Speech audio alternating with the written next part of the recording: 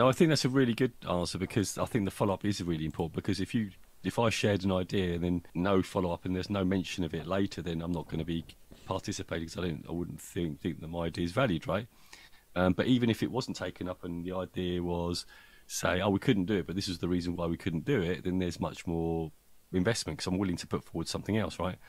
So I think it's really, really important. Also, it's talking about like the coaching element of that is follow-up is, okay, where's the timeline? Where's the line in the sand, and when things are going to start happening? Because again, without timelines, it never doesn't happen. So I think, almost you're looking back down the mountain, action steps are all critical for, making these things happen. And this is what synergy is about. So in the book, Stephen Covey, so I was having a read of it, talks about nature and how, even nature works together. So if you've got two plants, he talks about in one of his, in part of his book, two plants to get together, their roots intertwine, and because they're working together, the soil is actually more fertile. So they grow stronger when plants are together. I know so what I'm trying to say here is that we should be doing more of this. And what I can give you an example of what I'm actually trying to do at the minute, and everyone here is that I'm passionate about coaching, right?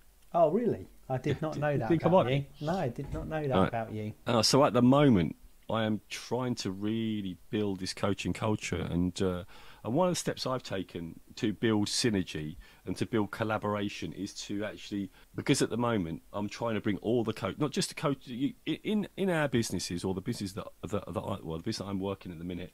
We all have coaches, and coaching is a real thing now. It's quite a corporate word now, but it means different things to different people. But what I'm trying to do with our coaching is, one, is the coaching we're doing real coaching, and two, how do we get all the coaches together? Because synergy is about working together, right? So what's happening at the minute, we've got coaches in one area, we've got coaches in one area, but they're working great and they're doing their work, but they're doing it in their own areas. They're not actually cross-pollination, I call it. I don't know whether that's the thing, but it's a good term. I like it. I want them to cross-pollinate, because I think, something that could work in one area is probably going to work, it might work well in another area. And likewise, if one area's got a problem, someone may have already come across that problem, solved it, and then could pass the best practice on in a coaching way. So what I've developed is I've used teams, and what I've done is I've put everyone through a program. It's a program that I run at this company I work for, and anytime anybody goes through that, there's probably about over 100 people in this community. I've set up a Teams chat, and now I've set it up, and now we're sharing ideas in there. I'm asking people to share stories. And so what I'm trying to do is get people to help each other through a coaching community. And so that is what that's what I'm building at the moment. And that, for me, is part of that synergy piece. And even when I'm running these sessions, I'm asking people to contribute and be honest. Because another part of synergy is actually to accept that not everyone's going to agree. And how you deal with disagreement could be it could either block you coming up to an even better idea and building an idea, or actually, if you start to go, well, I want my idea to be the best idea, then that's when you block synergy. You've got to work with those ideas and build and build and build until you come up with something maybe that's actually totally unique, built off the back of maybe disagreement, but it's respectful disagreement. So off the back of that, I do have something that will help. It's like a diagram, and I quite like it because you've got here, if I put it onto the calculator, you can hear that. So you've got cooperation and trust, and on there you've got the 3 levels there. So really what this is talking about, how we get high levels of trust. I'll just search TikTok as well quickly, so you can see. I'm going to just hold it up for a second. That's good. And just to describe that out quickly for those that are listening, Joe. Yeah, so a graph there, yeah. So down on the, is it called the cross, the axis, the across the vertical line, you've got high trust, and you've got high cooperation.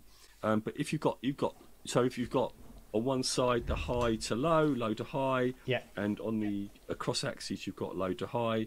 If you've got low trust and low cooperation, you get defensive win-lose. That's when, if you present an idea and then someone wants to trump that idea, say, oh, I don't really like that, I'm going to do this. That's when you don't get anywhere, because you're trying to win and they're going to lose, right?